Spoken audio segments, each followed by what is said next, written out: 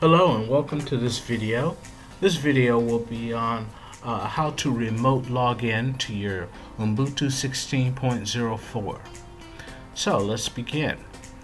To start with, in order to log in remotely to your Ubuntu server, you don't have to be logged into the Ubuntu server, but it does need to be turned on.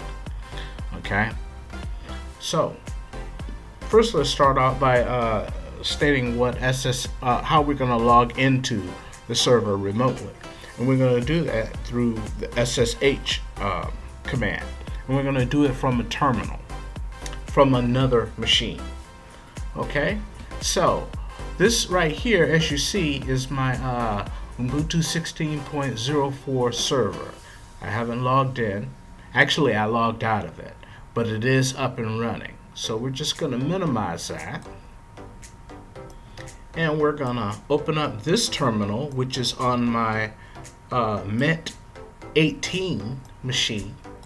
Okay, and we're gonna go ahead and log into that.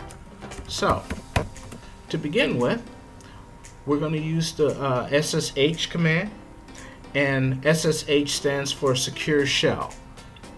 Now, some people may say, well, why don't we just log in through telnetting? Well, you can log in through Telnet remotely to your server.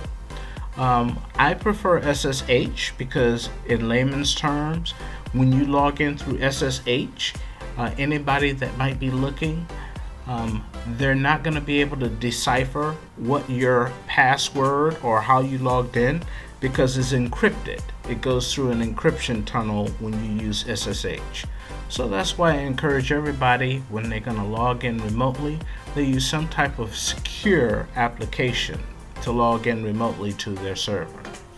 So let's go ahead and begin. Our command that we're going to use, as we stated, is going to be through SSH.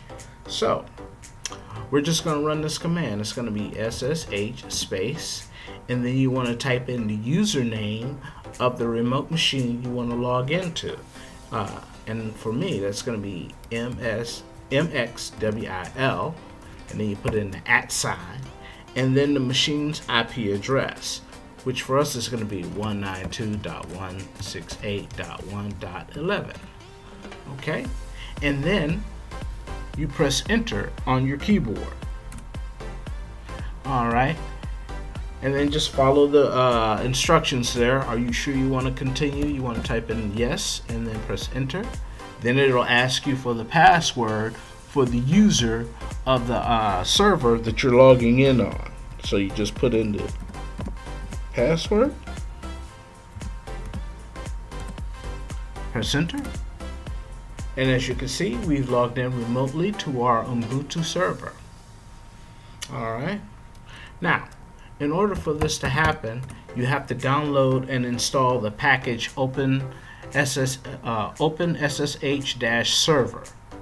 You should install that at least on your server that you're logging in on.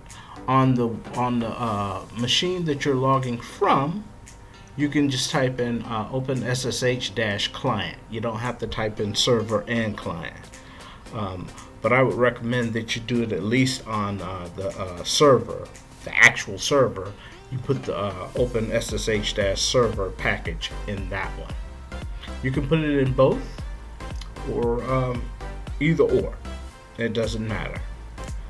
So we are logged in on our server, and you can tell that by, let's do hostname CTL, and then you press enter. And as you can see, this is our Ubuntu 16.04. Alright, and then we have the kernel and everything. Alright, so that's how you SSH into your server remotely. And then once you're logged in, you can do everything the way you normally would, even if as if you were logged in directly to the machine. You can install packages, sudo apt get install -y for answer Y to the questions, and I think I need to install them. So let's go ahead and install them and put in our password.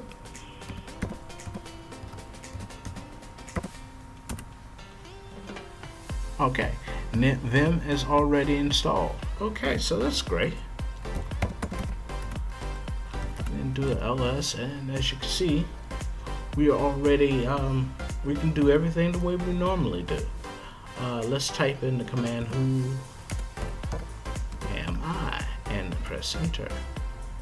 Okay, I'm logged in as mxwil. After working, we're under that command. We're under the home directory for mxwil, and you know, like I said, we could just go ahead and go through our routine with our server as if we were logged in directly. Using SSH, like I said, is a good way of logging in securely remotely to your machine, and it's the best way of doing it until they come up with a new secure way of logging in remotely. And there are probably several ways, but I like SSH. Okay, so that was it for this video. It was a real short one. Thank you very much. In our next video, we'll go over how to use the GUI secure way of logging in through SSH. So thank you very much for looking at this video. Please like and subscribe, and you have a good day.